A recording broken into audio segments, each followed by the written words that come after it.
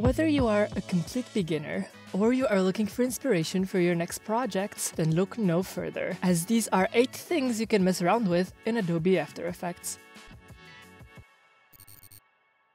Number 1. It can animate. What a revelation. I know, you can go back to your seats now. You need to recover after the manner in which I just blew your mind. Jokes aside though, the primary function of Adobe After Effects is video editing, as well as special effects, with motion graphics being extremely easy to achieve with this program as well. But did you know that you can also traditionally animate with it? As in, draw up individual frames and create an animation that way. Although it's not the most optimized nor the easiest to use, you can still find use for it if the work isn't too involved or complicated. If we enter the realm of animating things like action scenes, then there are definitely better alternatives. However, there is something that After Effects is able to do extremely well, and that is rotoscoping. The sheer number of filters and surprisingly accurate paint tool will make tracing your subjects extremely easy. And then whether you draw up every single frame or use interpolation is up to you. There is no fill tool, so you will have to get creative with your shape tools for your colors, but the results will surprise you, since you can make footage clearer by messing around with contrast and take some creative liberties with the paint tool. With that out of the way, let me tell you about some very useful hacks, as kids call them these days, to make your post-production work as swift as possible. Number 2. Easy rest. That was exhausting. Having to redo your work is never fun. Having to tediously smash Ctrl-Z to get back to a workable point is even more annoying. But worry not, as you can easily reset your transform properties by simply double-clicking on tools. Now, I can't explain the logic behind some of the selected tools, but to make it quick, the selection tool will reset the scale of your subject matter, the rotation tool will reset rotation, and the pen behind will reset the anchor points. I don't know why either, just let's move on. Number 3. Easy Reset. The sequel. That's number 3. That's also number 2. I'm learning things from Hollywood. Speaking of redoing work, sometimes nothing works and you just have to press the hard reset button. And the easiest way to do that is to select all your layers and press Ctrl or Command Shift+E. It's less work, so that later you'd have to do more work, but at least you won't be meshing undo or re-importing all your footage, in the case you noticed something early in the timeline a little far too late.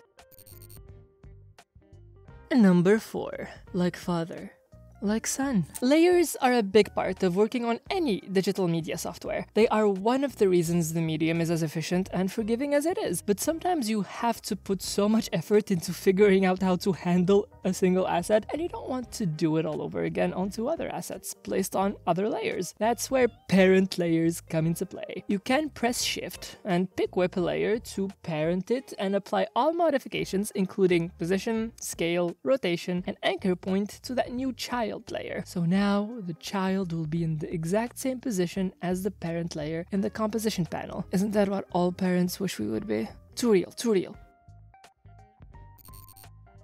Number 5. I'm sure everybody will agree, math is overrated.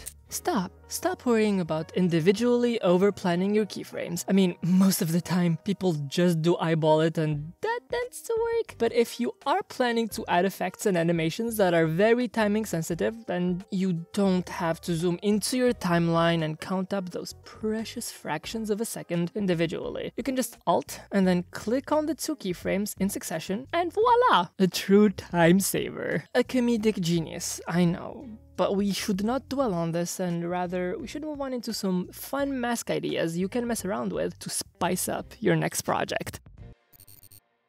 So, number 6. Track your masks. That's actually pretty relevant to real life as well. Don't mix up your masks, kids. But you can track your masks throughout the entirety of your footage. You probably knew that already, as masks are part of the After Effects video editing fundamentals package. But the mask tracking feature in particular is very unique, as it allows you to adjust the alignment and shape of a single mask throughout the entire length of your footage. Which means any effect applied to said mask will apply to the selected area. So it's less work in the long haul, and it means you don't have to mask the same subject multiple times throughout the pipeline, making your work seem a lot more consistent as well, while doing less, which is the point.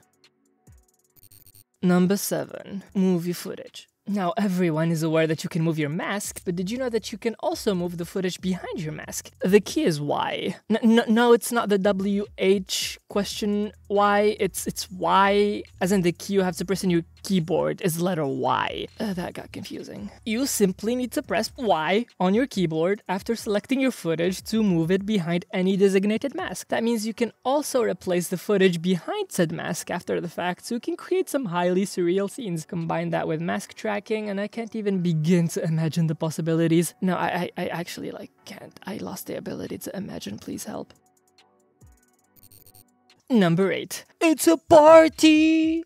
A shape party. You know you can make shapes. You know you can make masks. A mask is made if you draw a shape on selected footage, and a shape is made if you don't select anything. But there is a little button next to your Tool Create shape called Tool Create Mask. So you can create a mask on top of a shape. Now what can that possibly be useful for? If you are working with footage, then you might not be able to think of any use cases, but if you are animating from scratch, it can actually be very useful to apply specific effects onto specific areas of your shapes and assets, again, without having to go through the hassle of individually animating that effect onto a separate shape. It can create spotlights, glitches, and many more fun effects that way.